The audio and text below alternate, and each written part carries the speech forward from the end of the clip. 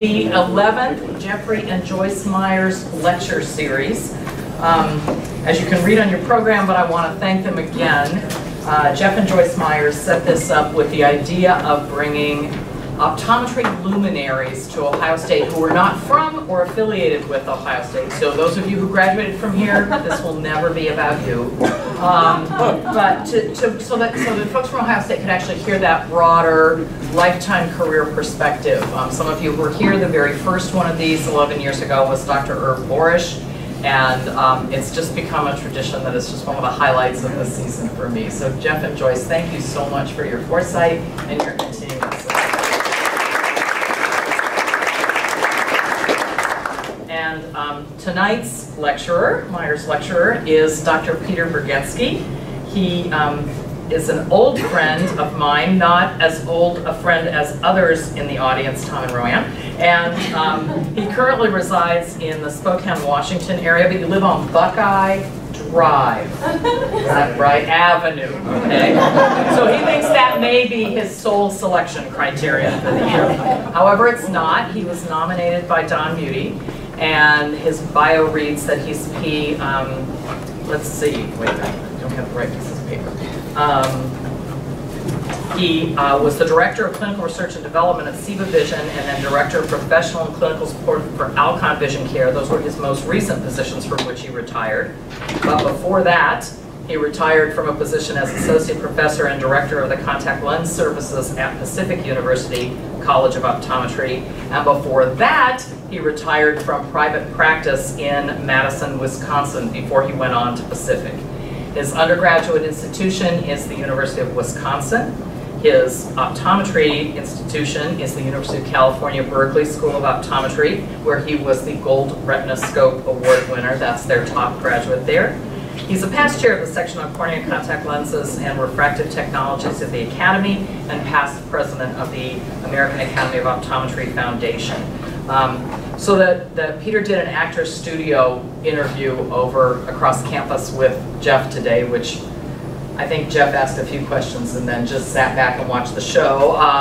Dr. Muty described Dr. Bergenske in his materials as a raconteur without equal, with a wickedly sharp sense of humor. So I hope I'm not setting their expectations too high. But one of the stories we heard in response to a question about whether he had any interesting side gigs while he was an optometry student were that he and Tom and somebody else, I didn't get the other name, made and sold Farnsworth D15 sets in these beautiful cherry boxes, and this is mine, which was in Don's office. I said, can you bring your D15 down? And then he brings mine too. And so I've been looking for that for 30 years, and now I have it, thanks to Peter's visit.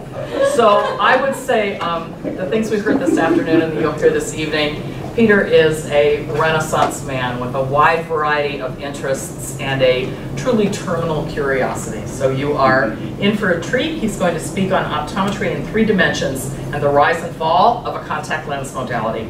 Join me in welcoming Dr. Peter Bergenske.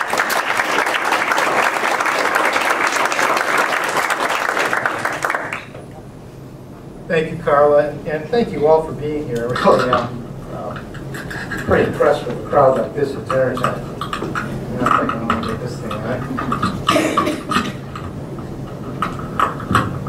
Hand it on her. What the heck?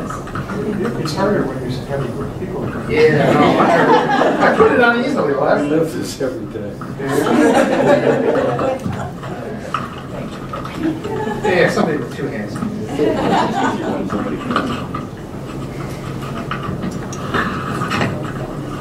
All right, thank you very much. Can you hear me okay? Right here, okay, good.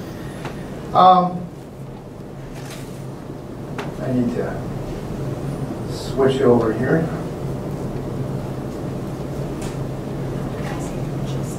All right. Lassen Peak is located in the northeastern part of California, and it's the most prominent feature in Lassen Volcanic National Park. Lassen Peak erupted in 1915, but it's still considered an active volcano. It's the southernmost active volcano in the Cascade Range, which includes Mount Shasta, Mount Hood, Mount Rainier, a bunch of other ones.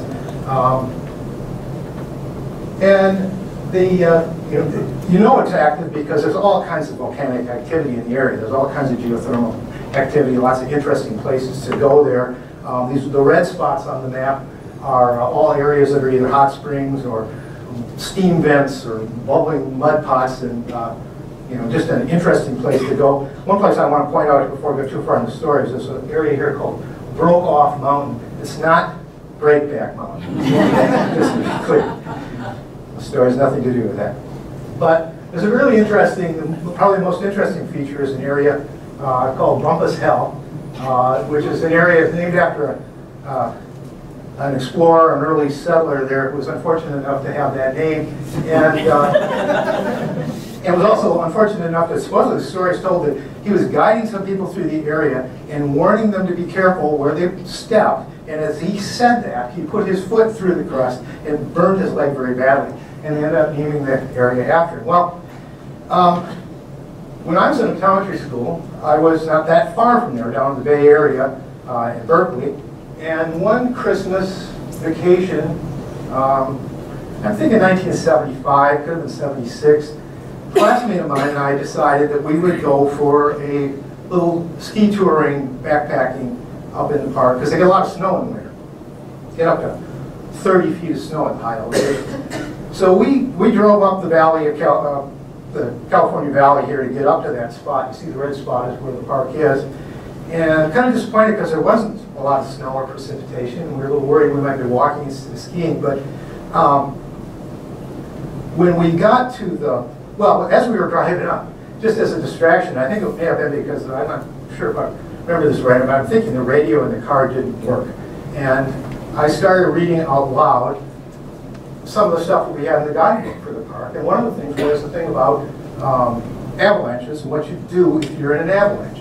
And I read this out loud in the car, and it said, if you think you're caught in an avalanche, when you think it's stopping, when you think you're coming, because you're going to get knocked over, you put one hand, and remember, you may need this someday, put one hand up to your mouth, and you reach the other, if you know what's up, reach that hand up as high as you can, because maybe you'll punch through the snow and people can find you. We didn't think much of that. And if those of you in the audience that know the rest of this story, please just keep on. But so we came into the park around here. This is the visitor center, and the ranger there told us that there wasn't going to be any precipitation for 2 or 3 days, which was disappointing to us. And there was a little snow. The road that goes up through the park is closed in the winter because they get so much snow. And this time it was closed, so that's great for us that want to go ski or hike up there. But we headed up that road the next morning after just spending the night in the campground there. And we skied up the road, and the snow was so slight that you could ski on it, but you couldn't even get your ski poles to go. They were hitting pavement when you dug your ski poles in. And so we clickety-clacked up the road and got up to the up here. You can see it. Oh, you can see it first. Yep. You can see where Bumpus Hell is here, and the parking lot up there. There's a hiking trail, and so it's about 5 miles drive or ski up to that spot, and then about 1.5 miles from the trailhead into Bumpus Hell. And as we did that, it started to snow a little bit, despite we being told that there wouldn't be any snow for several days. By the time we got up there, it was snowing pretty good, and we thought that was okay. It was going to be good conditions. So we pitched our tent, spent the night. We were woken up a couple of times in the middle of the night because there was so much snow that it was actually collapsing the tent on us. And when we got up in the morning, we were astounded. There had been several feet of snow had fallen. The trail, which had been very easy to follow coming out there, was gone. I mean, you could find signposts, but the actual boardwalk that is the trail of all this stuff was gone. And I think we probably panicked a little bit. And thought we should get, as I said, get the Bumpus Hell out of here. So we skied out from that area back to the road and thought, okay, we're on the road, we're safe. We didn't have this map. This map is an avalanche map, and the red zones are places where there are higher risk, actually very high risk of avalanche in the winter. So we started skiing down this road. And the snow was deep, and I don't know if anybody's ever done this kind of skiing, but you know, we're on heavy cross-country skis, and one guy goes in front because he's got a great trail, and you take turns doing that because it's hard going, and it's much easier to be the second guy.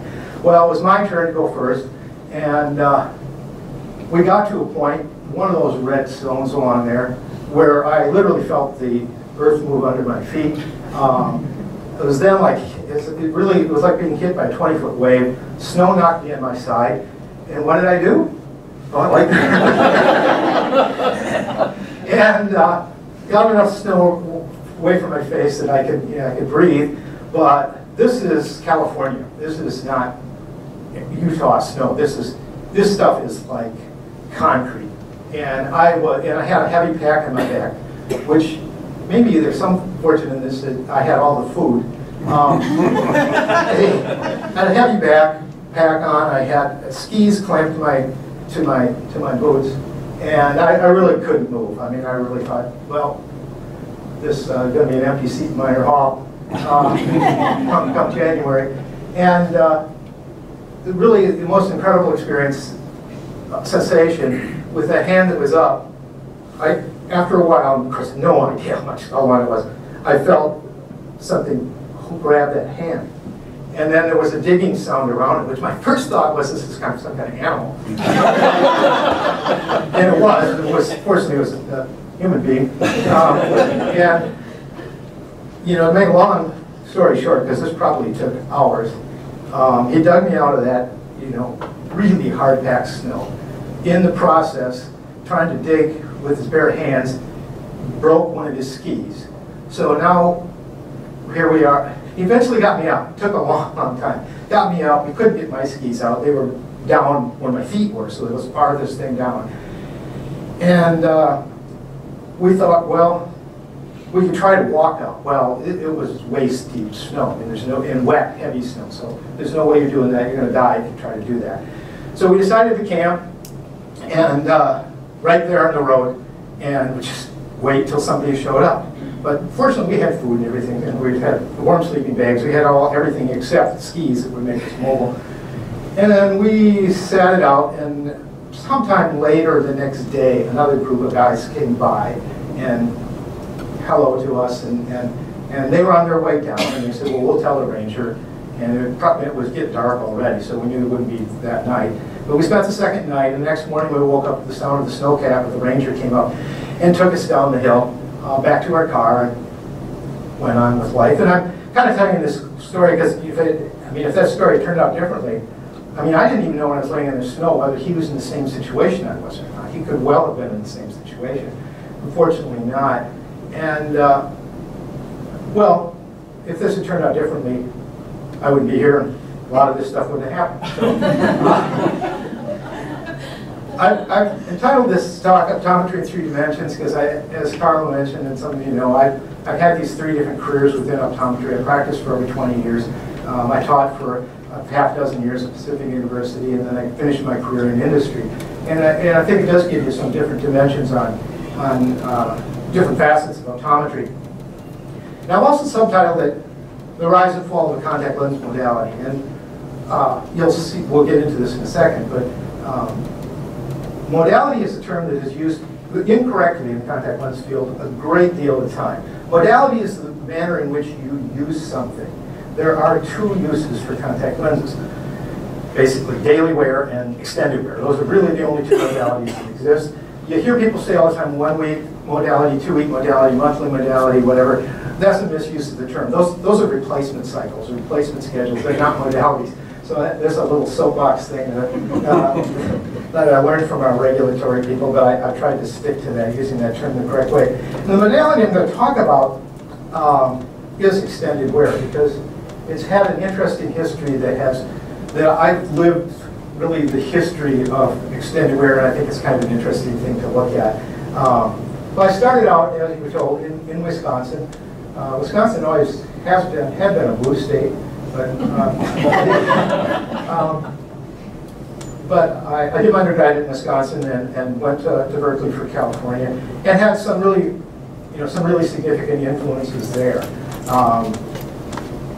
One of our professors at the time was Irving Fatt. This is the guy who gave us these terms of DK and DK over L. His early history, first half of his career, he was a guy that switched careers also. He was in the oil shale business, and he studied and worked on the process of getting oil to move through semi-porous rock, which turns out to have a lot of things in common with trying to get oxygen to go through a semi-permeable membrane. And he did a lot of that work that, where we learned about just the terminology to use with permeability of materials and oxygen uptake of the cornea. This fellow you may recognize, a very younger version of Dr. Hill. A decade before I got there, he was not at Berkeley when I was there, but he had spent his earlier years at Berkeley, and if you look in the history of this, there's a whole lot of publications that are Hill and Fatt and Hill. They did a lot of the early work on oxygen uptake, and you probably know that from your history around here also, but I don't know if you know he had that particular connection. And I've tried to weave in some of the connections that I had to Ohio State, and there are actually quite a few when it comes down to it. Another real mentor of mine was Ken Pulse. He's continued to be a friend to this day. Ken Pulse and Bob Mandel did the early work that determined what was the minimum amount of oxygen you needed at the surface of the cornea to prevent corneal hypoxia, as measured by corneal swelling.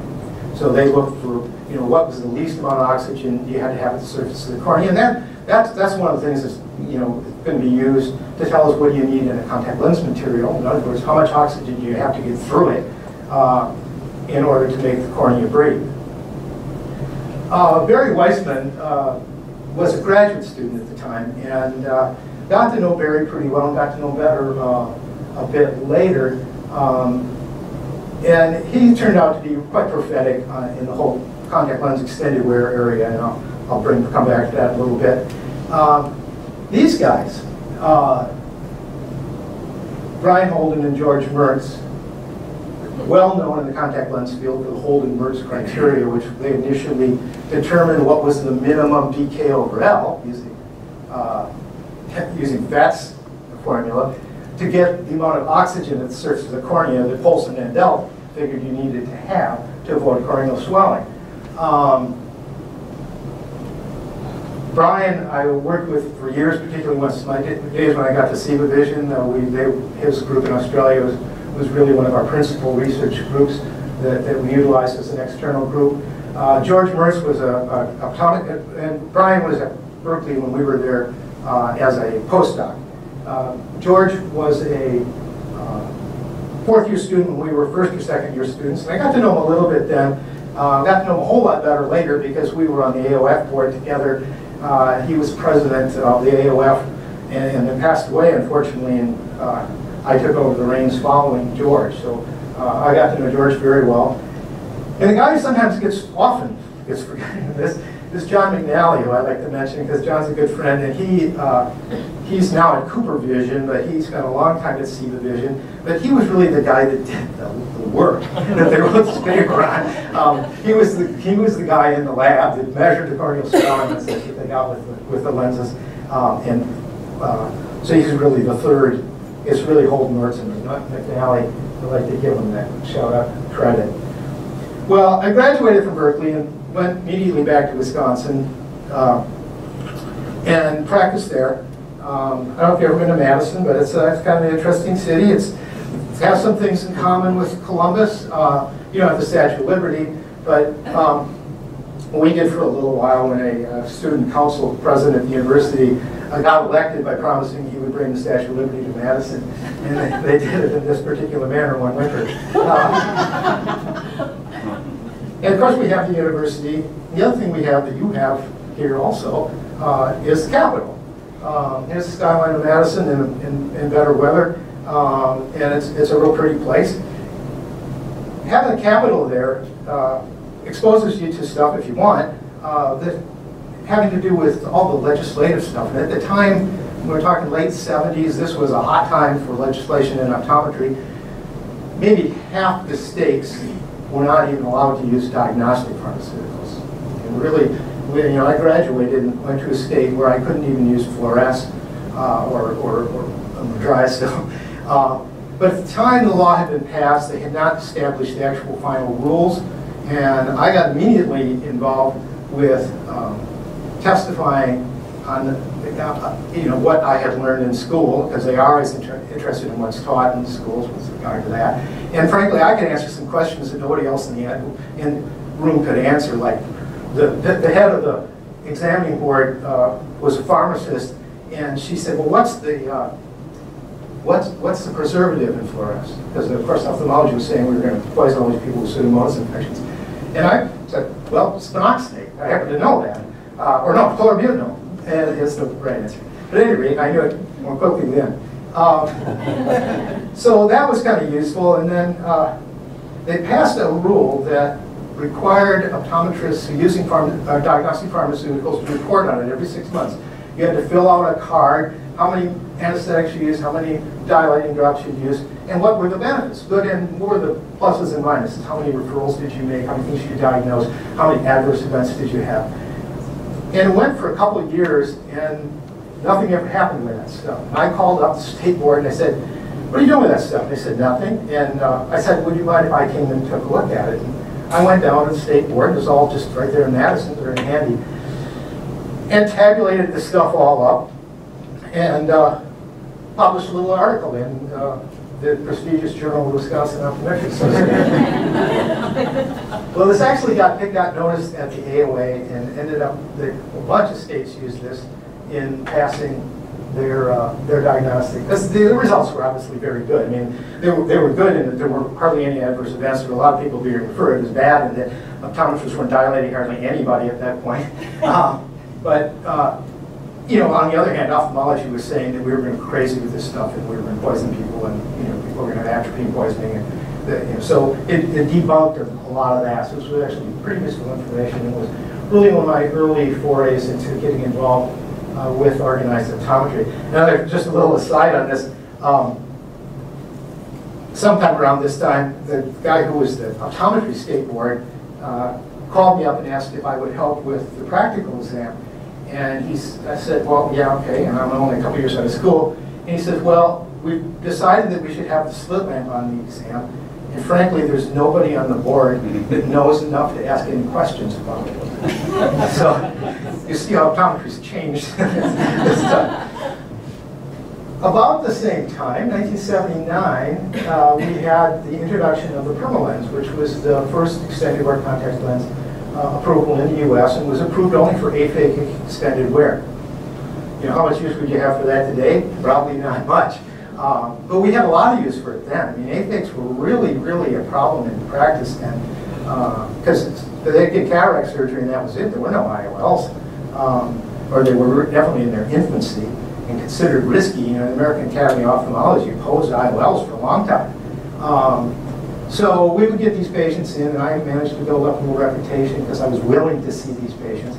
And like I said, you need about a dozen of these patients in your practice and you're full, because they take a lot of time. But the other thing that was going on about the same time was this business about radial keratotomy. They were having ophthalmologists go to the then USSR and learn radial keratotomy.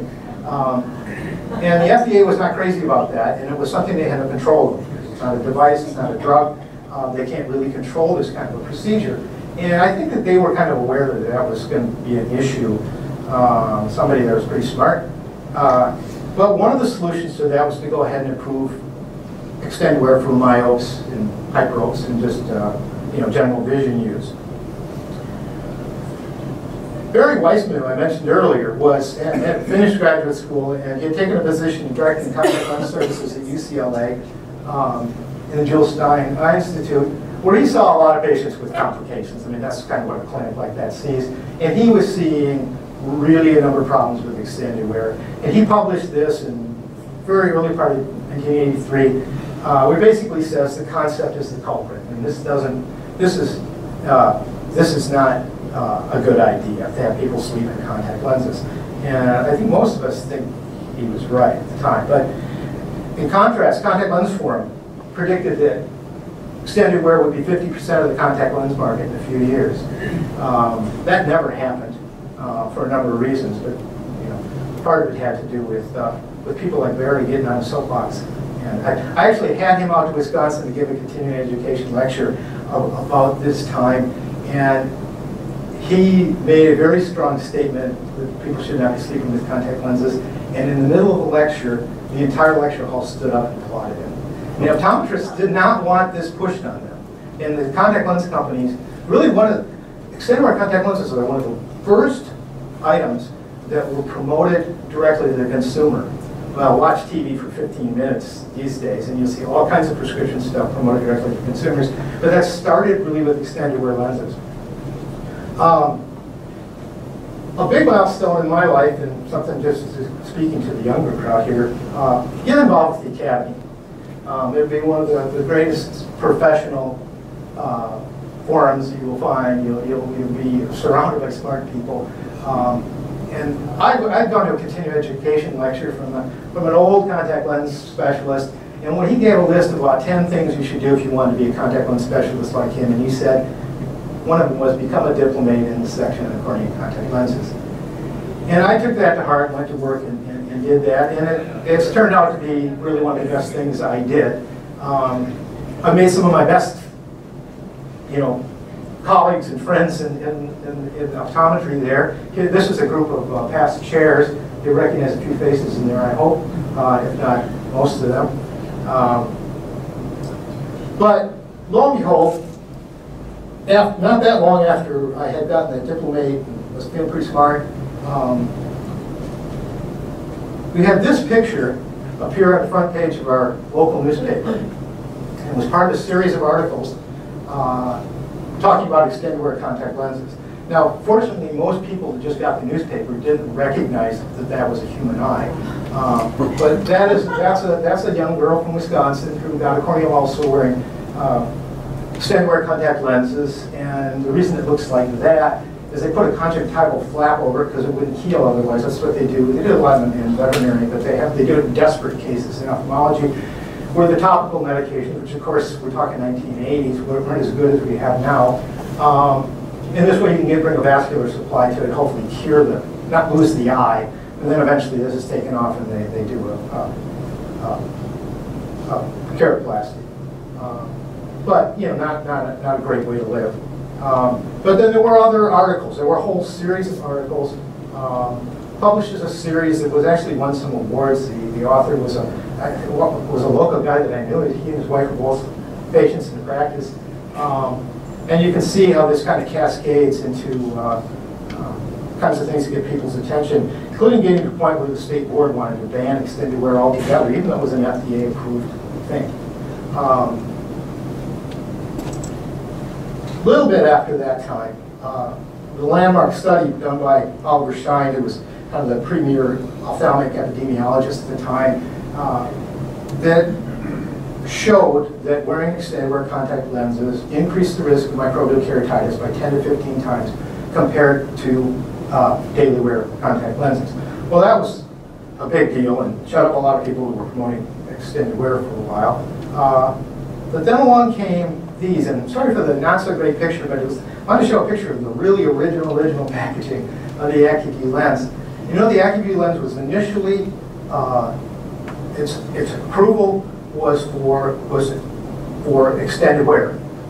The reason they got to call it disposable was it was designed for single use. We use the term disposable much more broadly now, but it was designed for single use. Put it in, wear it for a week, and throw it away.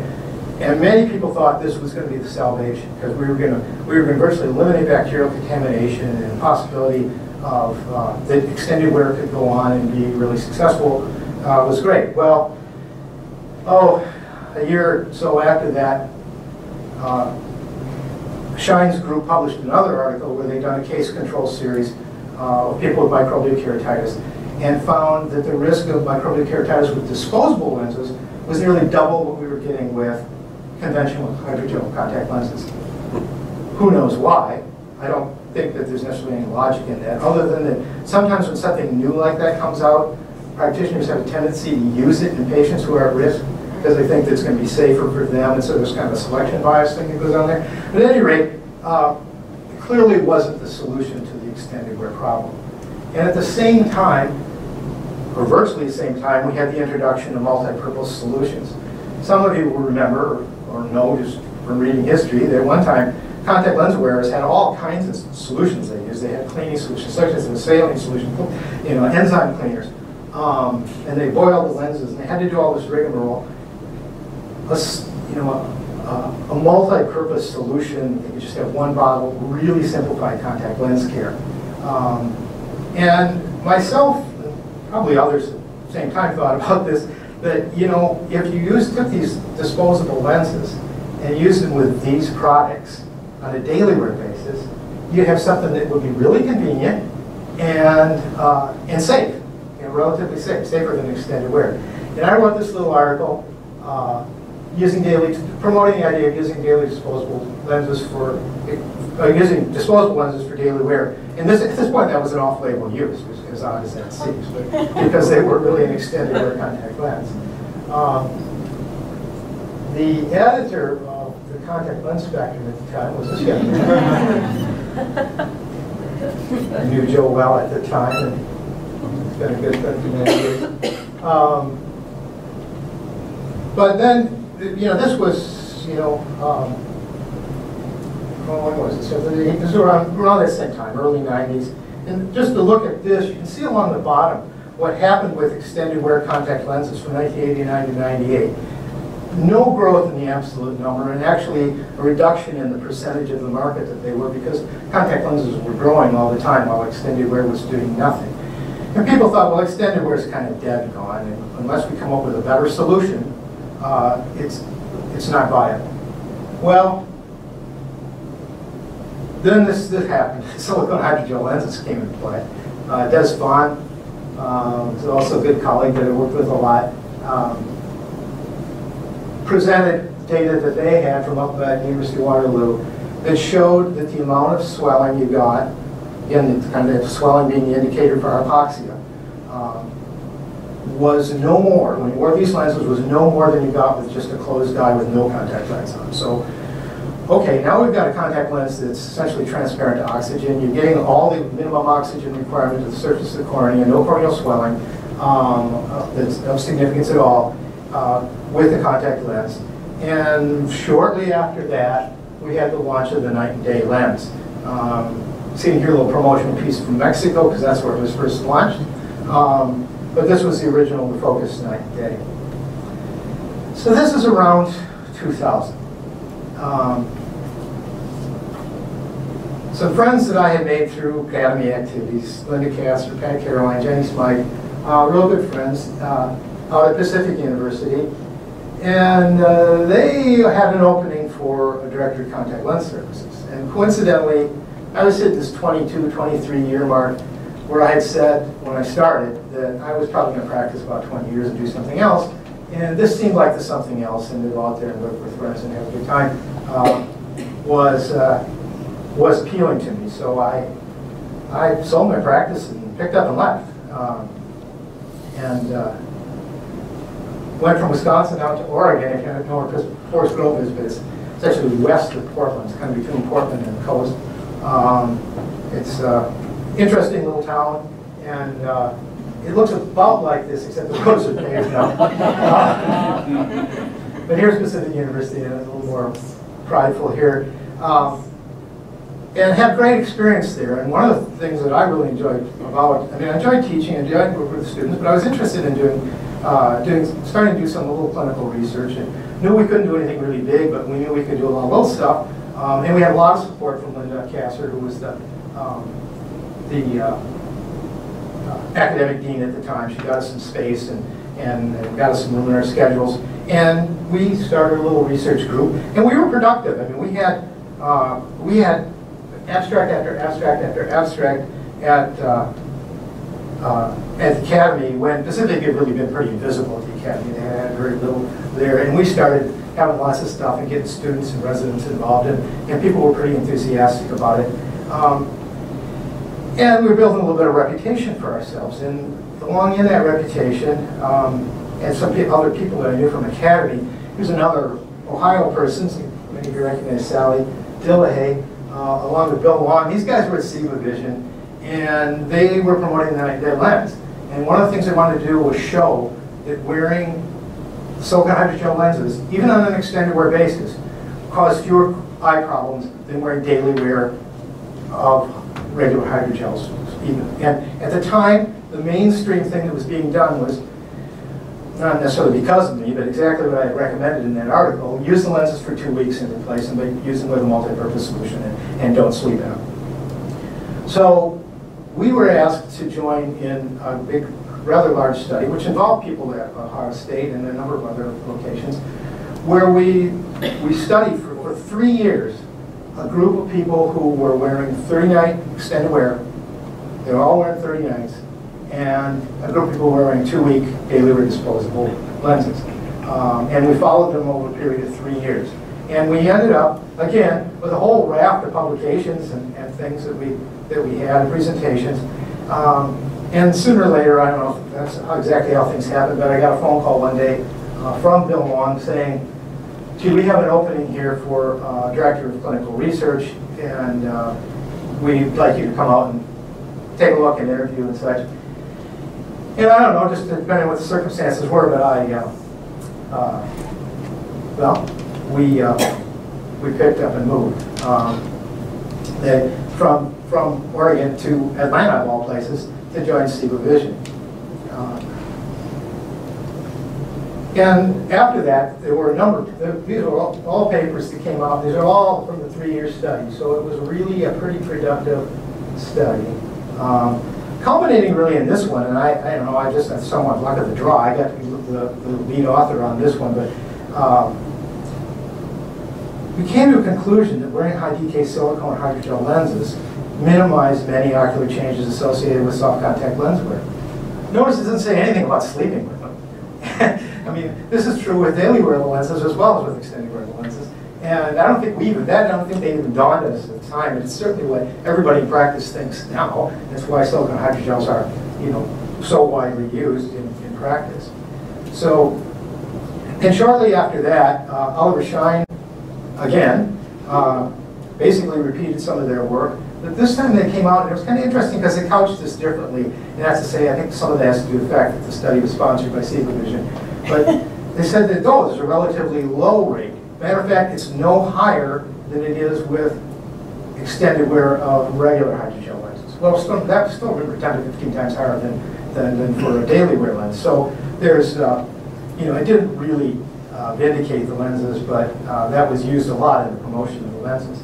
And notice the second author here, the name we've mentioned before, John McNally. I mentioned John before. Here we were at BCLA in Liverpool.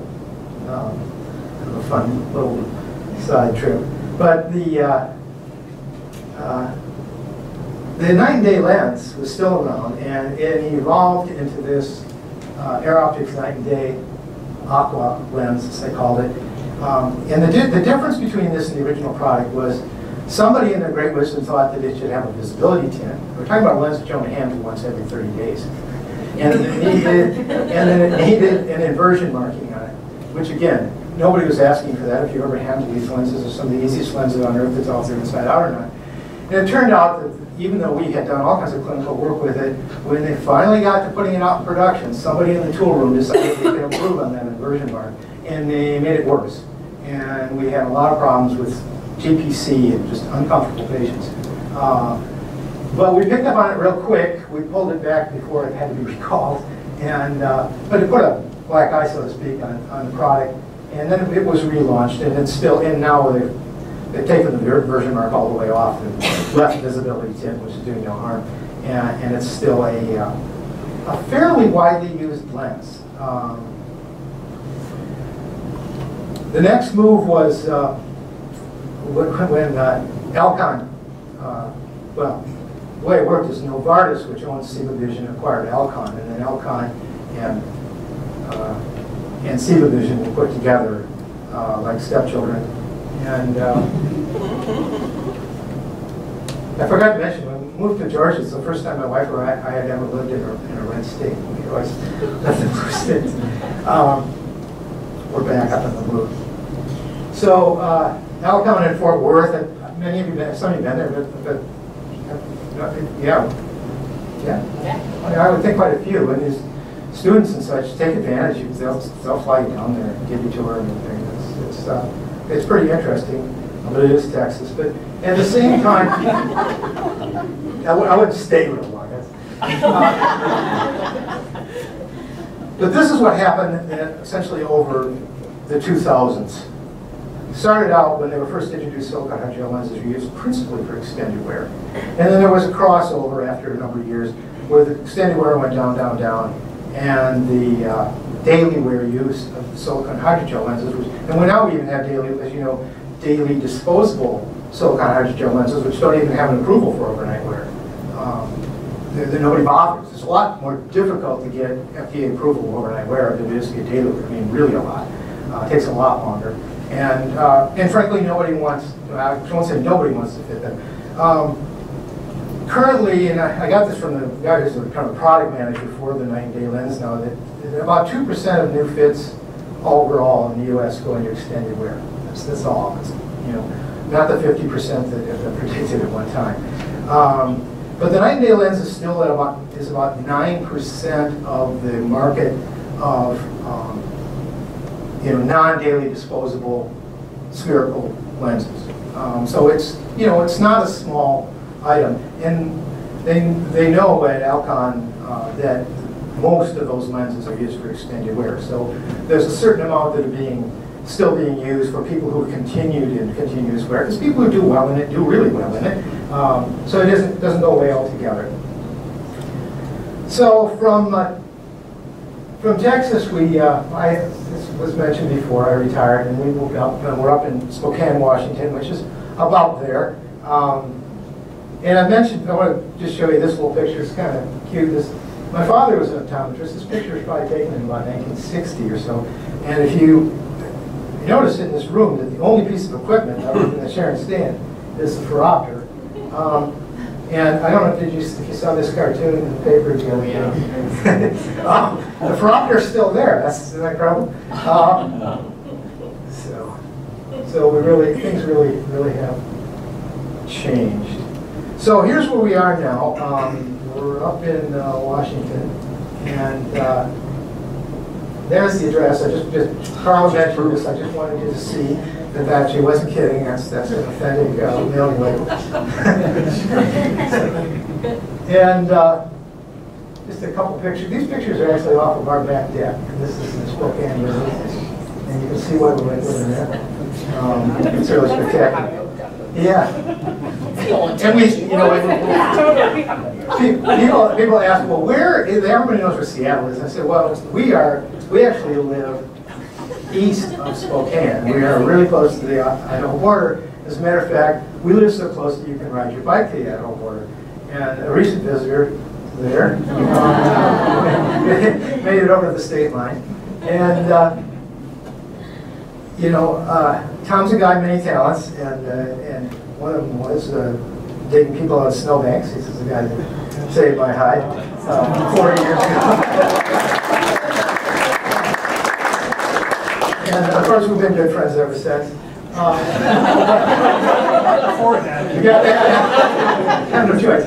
Yeah. No, actually, we were on I still remember this very distinctly. On a Thursday night, and we were studying for Tony Adams' physiological optics test, all this stuff about the Stiles-Crawford effect and things. And my phone rang, and it was Tom on the phone, and I'm studying, and he said, well, he knew I played the guitar. He said, now, do you think you could play Sweet Georgia Brown on the guitar? And I said, well, I don't now, but I probably could learn it. I think I've got music for it and such. And I said, why would you ask that? And he said, well, I just thought, tomorrow night I am I'm performing at a talent show at the co-op that I'm living at here in Berkeley. And I'm actually the former Palo Alto, California yo-yo champion. And I thought it would be kind of, the Sweet Georgia Brown is the theme song of the Harlem Globetrotters, and that this would be a clever thing to do. So the next day I went and took that test, and sure enough, like the last question on the test was, tell us everything you know about the Stiles-Crawford effect. And I thought, well, this won't take long. Because I had spent the entire rest of the evening learning to play Sweet Georgia. And I once said, to this day, I can still play Sweet Georgia on the guitar, and I've had very little use for the stuff. No offense to anybody who teaches. But I thought I would finish with just a few bars of that, because I brought the guitar.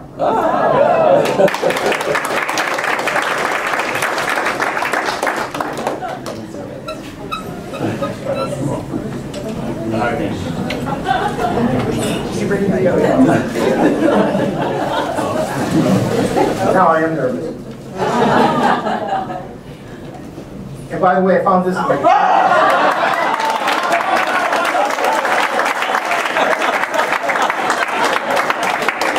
After more than 50 years in retirement. Oh, that's a bad fit. So don't you want me to get up? Oh, yeah. Oh, yeah. You don't play with back here. Which hand does it go on?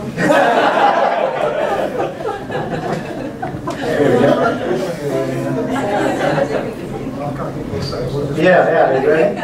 Do you want to be maybe fine? Be over there. I'll walk this off. Probably more on I have to sit on a lower chair. I can't do this still. Oh, is there one without arms? There's a stool. Yeah. The Bonley's stool up there somewhere. It's okay. It's okay. I was paying attention. Yeah, let's see. This is always a good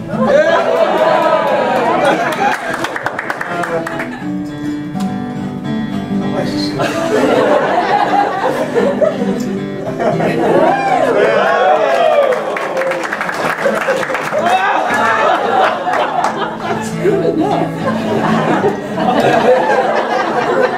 So, let's see, what else is there? Walk the dog out. Walk the dog.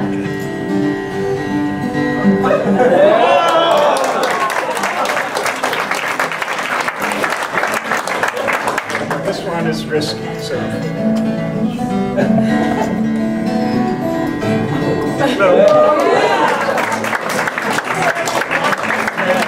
Building's coming down, so. Yeah, really? Yeah, so to become a yo-yo champ, you have to learn persistence, patience, coordination, but most importantly, how to fix broken windows. So, okay, this one's called string theory. Oh, yeah.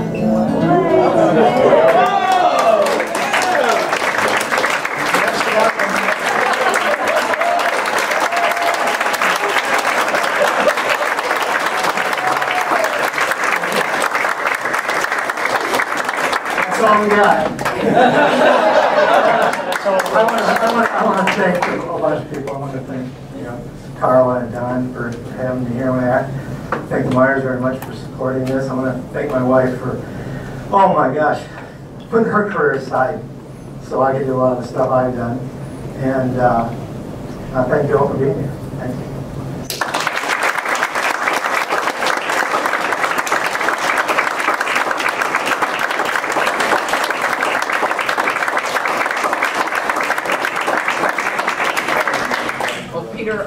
Raconteur didn't quite do it. And those of you who are, some of you at your first Myers lecture or your 11th Myers lecture, you'll never miss one because you never know what's going to happen. Jeff and Joyce, thank you again for sponsoring this. Peter, thank you so much. And thank you all for coming and being an enthusiastic audience.